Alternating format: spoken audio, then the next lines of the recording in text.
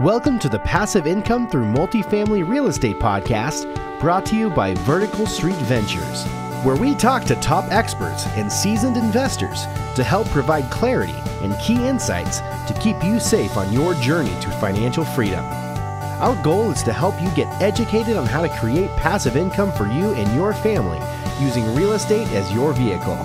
If you enjoy the show, please go to iTunes and leave a rating and a written review to help us grow and reach more listeners. So the VSV2 fund we're launching here, and we're really excited about it because the team has been hard at work researching funds, researching the right structure, making sure it's the right fit for our investors for the last 12 months. A lot of hard work has been put into it. And what it does for our investors is it allows a lot of diversification, right? So you're no longer investing in a single asset and hoping that asset performs. We're gonna be purchasing 6 to 10 different assets in different markets, which gives a ton of diversification for our investors. So really excited about this and launching it to our investors.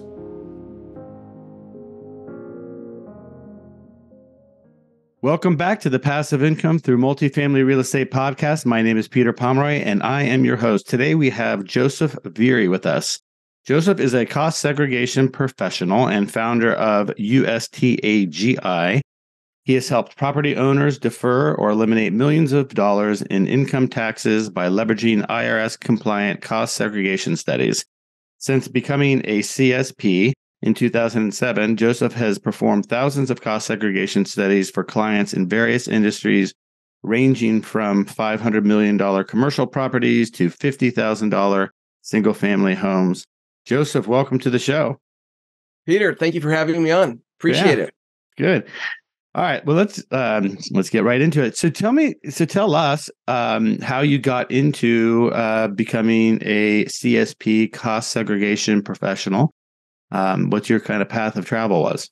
Yeah, it's kind of an interesting story. So when I was in college, I got hired on by a travel agency. So in my first 20 years, I'm very entrepreneurial. I really have not worked, for a big corporation or company. And so I did work in the beginning in the travel industry, but I segued into starting my own business. And what we did is we did special interest travel. And so I worked with all kinds of entities around the United States, taking them on travel experiences. In 2000, I sold the business and I segued back into my degree, which is business management. And I worked for the California Association of Realtors, CAR, and I was helping their members and the members' clients with financial planning and tax saving strategies.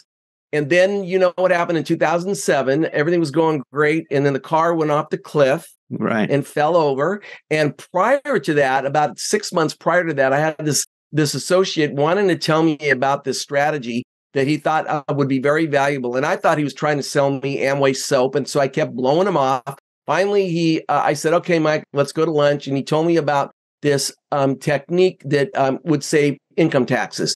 I had 2 clients that had big tax burdens, over $50,000. I immediately helped them out with cost segregation. That's what he wanted to tell me about. And I ended up saving them both the $50,000.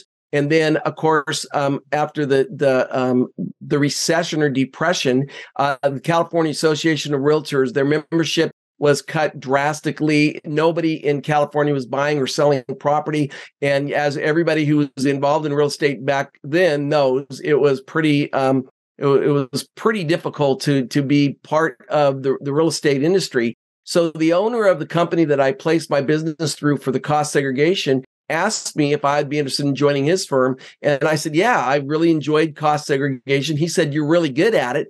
And I came on board. But what was really unique for my beginning in the industry is that I just happened, whether it's luck or maybe I created the luck, I happened to fall into several big clients who had a lot of cash. And when everybody was selling, they were buying. They were buying mortgages because a lot of hotels and senior centers and commercial buildings, they couldn't refinance. So they were giving them the loans and then they couldn't pay back the loans. And what would they do? They would have their buildings, and their buildings were throwing off huge cash flow. So they needed cost segregation. Right. And my business growth has never stopped. About 6-7 years ago, I started U.S. Tax Advisors Group, or USTAGI, and I've been on my own since then. That's awesome. That's a great story and a great kind of pivot coming out of the 2007, 8, 9 financial crisis. Okay, so in the tax group, so is that a CPA offering, or what is that? Just so I'm clear, because there's a question I have down the road. No, you know what? I call it a tax group. But we're not accounting, and that's a good. I'm glad you led into that, because we are not accountants, and I don't give anyone legal advice or accounting advice or tax advice. Right. Basically, I know my realm, and my realm is based on the engineering side of doing the studies, where I'll explain it later, but where we carve out shorter life property in the overall building. It could be a commercial building or it could be a residential building. All right.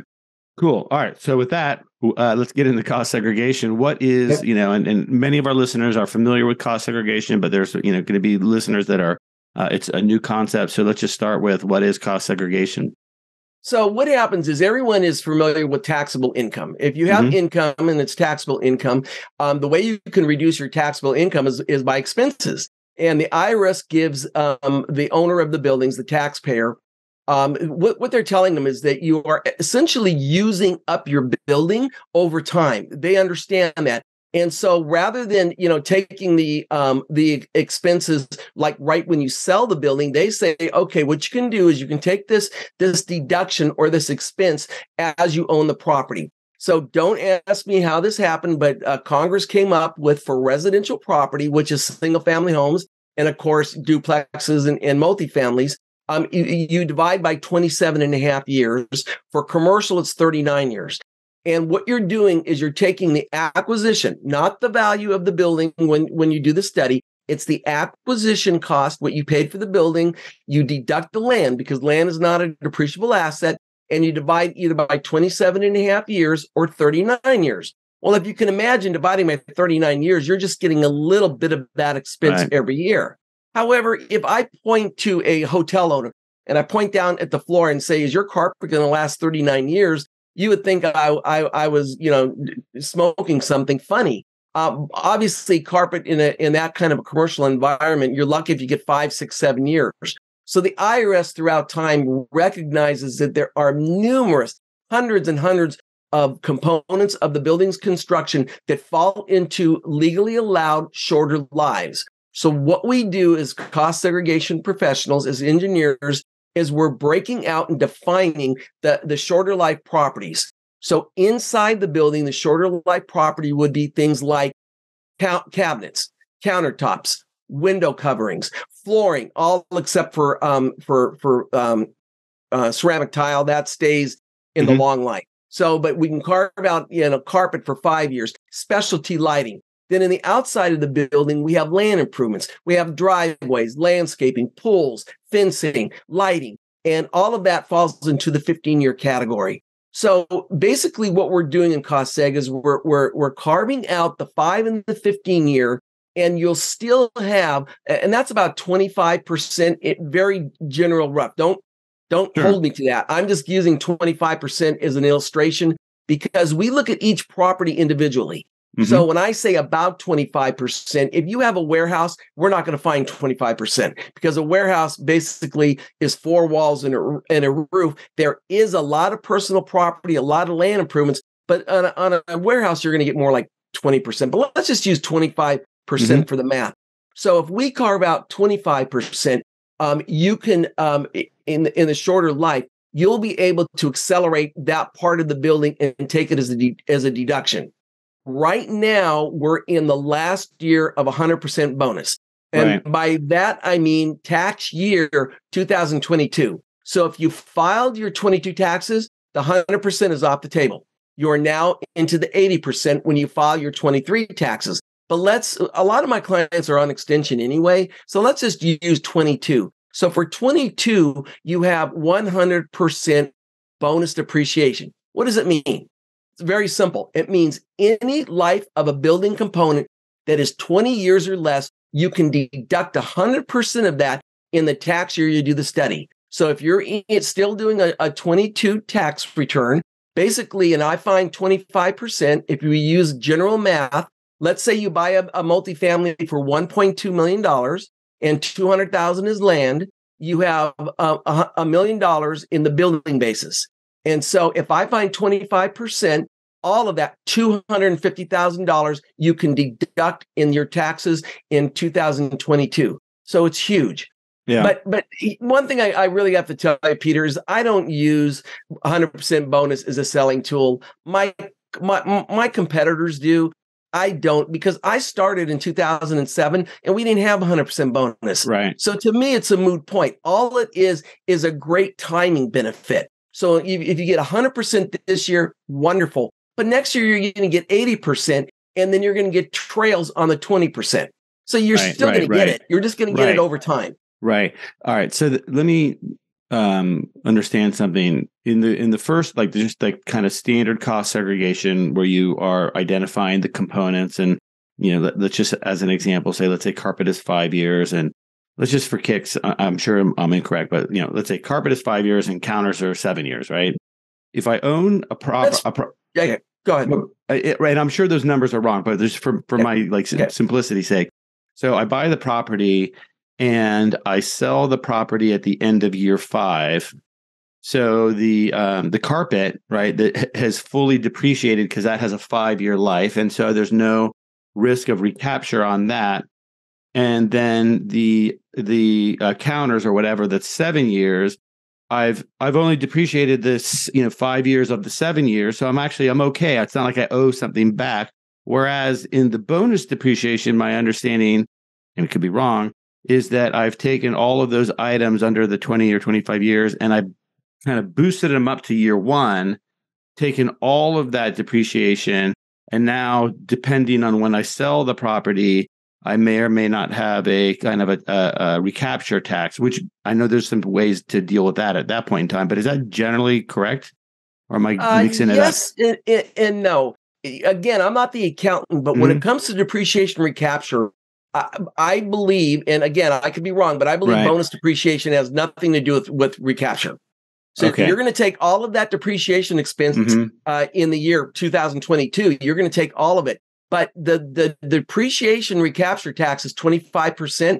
And so let's use my example. If you have $250,000, you're going to have to pay 25% of that back when you sell the building in 5 years. Right. However, you brought up a very unknown fact, and I'm shocked that you brought it up, because this is one of the aha moments for a lot of the listeners, is that you brought up a concept that a lot of my very talented accounting partners use. And they make the argument, it's like buying a laptop. You buy a laptop 5 years ago for $2,000. What is that laptop worth 5 years later? It's worth a residual value, parts, because it's worth nothing, except maybe somebody can come up with a value, $200 on eBay or $150 on eBay.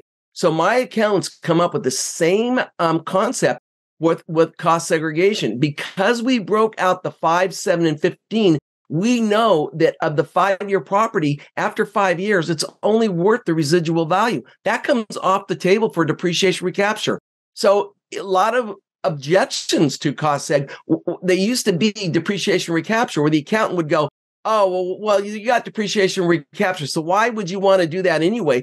Well, the answer is, if you are smart and you tell the IRS that all of your 5-year property now is off the table, and a third or a third of your 15-year property is off the table, you've just saved yourself a big windfall in the depreciation tax. Right. And that's kind of where I was going in my muddled way, because the cost segregation, put bonus depreciation over here to the side for a minute. The cost segregation is pretty straightforward. It's like, this has a life of 3 years and 5 years and 7 years. And if you own it for 3 years or 5 years and 7 years, you've, as you're saying, like, it's off the table. So you used it up. It's gone. I mean, it's like that laptop. It's not worth anything. Now, you should be smart enough to come up with a residual value. Right. I wouldn't push the button and say 0. I mean, come on. So out of your, if I find $30,000 in 5 years, I just made the number up. Right. I would say that your $30,000 is now maybe worth 28 or something. And somebody can give the accountant a good number for that, but it's not me. Right. And that's again where, to your point earlier, your accountant, your CPA is a partner in this process. So, connect with them. All right. So in terms of like the steps, okay, I've got whether it's a single family home, and I assume it's a single family home that's for a rental property versus something I live in as my main Correct. dwelling, or primary residence is not depreciable. Okay. And versus, and then also, a multifamily property. What are the steps? It's like, I buy this thing. I'm like, I think I should do cost segregation on that. What do I do first? Well, first of all, let's go through the three reasons why you wouldn't want to do cost segregation. Because there's only, well, I come up with three. There's a lot, but the three major ones are: number one, are you paying income tax? So if your accountant is not telling you to write a check to the IRS, then you don't need cost segregation. Don't call Joe. I don't need to talk to you. I'm not going to take your money because I'm going to tell you don't need to do cost seg. A lot of people don't really understand income taxes and they don't get it. But if they tell me I'm not paying an income tax, don't do cost seg. That's number one. Number two is because of depreciation recapture, even after we spoke about it, if you're not going to hold the property for at least a year and a half, then I would say, again, if you're a flipper, don't do cost segregation. Okay.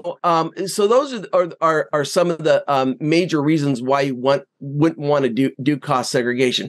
So if you get on the phone with me and I go through and make sure, the other reason why you may not want to do cost seg, and I'm going to be very guarded on this because I have a lot of these individuals that do cost seg. If you are a passive investor, and I'm not the accountant, so I'm not going to give you passive investment rules, but you might want to look at the deductions, because if you own $1 million building and you have a severe cap on your depreciation expense you can take as a passive investor, then you may not want to do it. However, I've got a ton of passive investors, because what happens with passive investors is the amount that you don't use, if you have a cap on your depreciation, is a net operating loss that carries you forward for as long as you need it. So that's why I have a lot of passive investors. But that's the third reason. If you have a big building and you're a passive investor, it may not be feasible to do it. But let's say now you satisfy all three requirements. What you do is you call somebody like U.S. Tax Advisors Group. We give you a no-cost analysis. All I need is answers to some basic questions. What's the address of the property? What did you pay for the property? And when did the property close?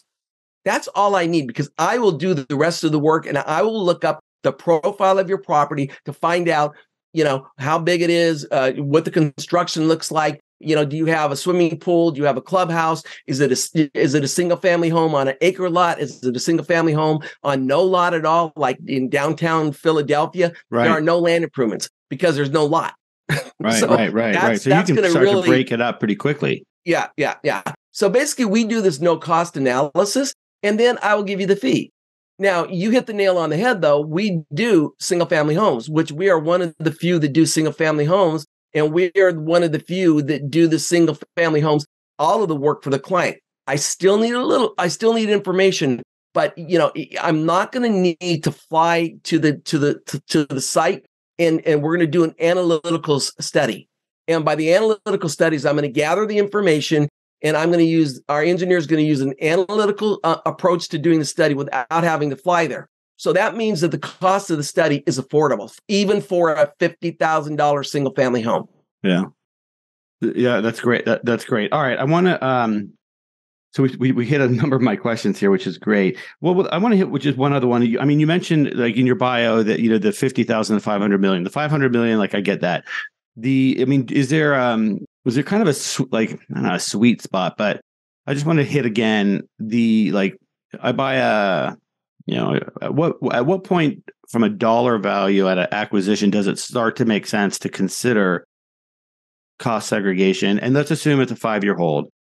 Yeah, I would still say that's probably up to the individual owner. But I would say probably, if you wanted to make me say, I would say a building with, because don't forget land is included in the acquisition. So I would say probably minimum would be a $75,000 building. Okay. Yeah. And then the upper range is, like you said, it's unlimited. I've done $500 million. Right. It was a city block in downtown San Francisco by Union Square. Nice. That must, I mean, that's a huge project. Yeah. But then you're going to get a lot of value for like $1 million. You know, like I just gave you the example. If you buy a $1.2 million multifamily and I give you $250,000, oh my God, that's a big deal. That's going to have a really great value proposition because our fees have come way down from when I started. When I started, it was just the big property owners. But nowadays, because we're using automation so much, the fee structures come way down. So there really is not a property that I would be afraid of at least giving you a quote. But probably it's going to be worthwhile to do. Right. Okay. In terms of COVID, you know, and any kind of recovery related to COVID, and I'm fishing, and I'll tell you exactly where I'm fishing. Just to ask the question are there opportunities today to, you know, through your services, you know, find depreciation or something and make an argument that, COVID has had a longer impact on my business, but my property business? Are there opportunities in that space? And if not, if there is something else that comes our way, and it could be, you know, who knows what it is? I know it's very speculative where I'm going, but, you know, what should an investor like have their eyes and ears open to? And I guess the easiest would be to call you, so that they don't miss an opportunity if, like, you know, that might benefit them as it relates to reducing their tax burden. Well, that's a great question. But as far as the COVID, unfortunately, I don't know of any advantage or any impact COVID had on my world, which is income taxes and cost seg. But there is something that everyone should know about. If you're a value add type of investor, what do value add investors do? They buy a crappy little property or multifamily, whatever, and they fix it up. And then, you know, they could even flip it because I'm going in now in a different direction. So let's say they improve the property. There is something out there that is become very important as another type of study we do, which is called energy tax saving studies, which is 45L. And if you do the improvements, most likely you're going to increase the energy efficiency enough to qualify.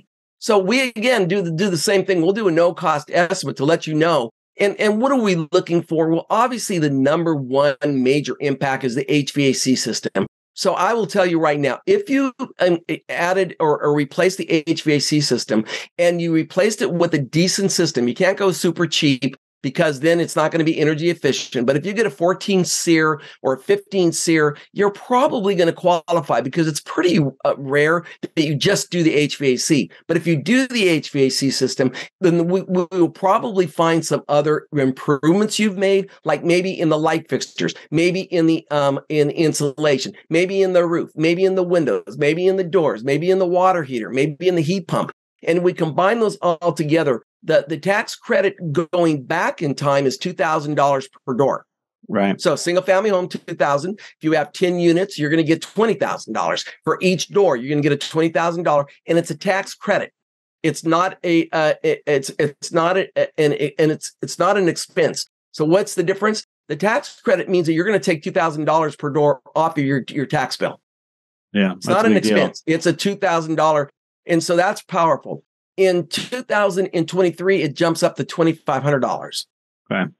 So if you're a value add or you've done any energy improvements, you know, everybody should be circling back and thinking, because these tax credits are really, really important. They're powerful, and they changed the rule in September to make them long lasting, meaning now it's a 10-year process where before it was year by year by year. So nobody wanted to wait for Congress to re-up it. Now it's in the code for 10 years. So that's one thing that everybody should think about looking into is the energy tax credits. Yeah, I'm glad that you brought that up, and I'm glad you brought that up in the context of value add. I've heard of that before. Maybe it's a different like tax number or something, but thematically, as it relates to new development, new construction, and the value of putting in these energy efficient, like, you know, systems. But now, if you have new construction, I would be shocked if you're not already energy efficient, and you're still going to get the $2,000, $2,500 per door with new construction. And by the way, here's the big takeaway from this. I mentioned a 1.5 to 2 years hold for cost segregation. For energy tax credits, you could go back 3 years and get that credit. What's that mean? If you did the work 3 years ago and you sold the building 3 years ago, you still qualify for that tax credit. Wow. So you have a lot of flippers out there that are sitting on a cash, tons of money. They don't even know that they can go back 3 years and do this. Right. I mean, that's a way to make your investors happy. And I'm glad that you brought it up in the context of value add, because so many of our listeners are doing value add, and they're probably putting in these improvements that would allow them to have a tax credit. And now what you're saying is, you can go back in time. Yeah. All right. Last couple questions, these kind of broad questions. What are like the most kind of common incorrect assumptions that investors might have about, why they don't want to give you a ring that you might come across, and how do you respond to them? I've been doing this for so long. I have an actual misconception sheet of like 22 misconceptions. And believe it or not, there's still a lot of people out there that believe these misconceptions, but I'll give you a couple. Number one would be, I can only do it on new construction. I only can do it on a property I bought in the current tax year. No, I can go back 15 years and make cost seg work. So it's a little bit more work, meaning that we have to look at how much depreciation you took over those 10 years, let's say 10 years, and then how much is my fee, and then figure out, is the acceleration enough to justify doing cost seg? My rule of thumb, and this is just Joe's own brain, is I like to give my investors 10 times the fee.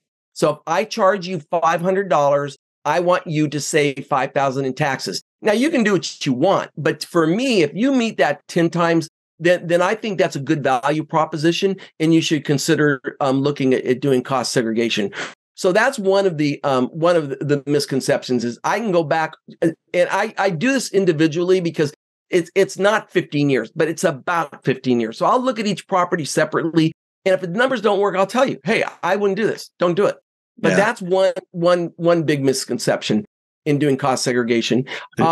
We also talked about doing the there's another one. There is, what about, we talked about depreciation recapture. That's off the table. I explained it already, that cost seg definitely reduces depreciation recapture. It's not a misconception. It's a total misconception. So yes, that's one that needs to come off the table for clients. As far as I think I've already answered this, as far as the value of the property, a lot of owners, because the old days thought, I have to have a $10 million building. Right. I've already told you, no, you can have a single family home. So it's worth, I mean, not to pitch your business, but I would say it's worth at least the call to have a conversation with you. All right. So the last question, final question here. So look, and it's not a particularly fair question, but that's all right. So from my perspective, at least, so a little more delicate. So I'm a passive investor. You kind of got at this a little bit earlier. I'm a passive investor, like 3 passive investors in a maybe kind of medium-sized syndication. There could be like 15 or other like passives or 20 other passives. And the sponsor has not done a cost segregation study. And this is taking you out of your realm of actually whatever.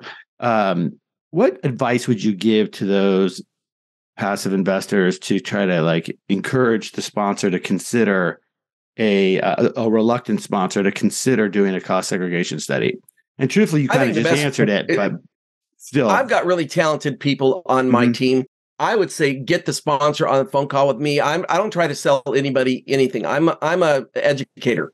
Yeah. So I would have him get on the phone because there's really no reason to do it unless the accountants step in and say that it doesn't pencil out for the passive investor in this situation. I'm all into that. I would say don't do it if the accountants say no.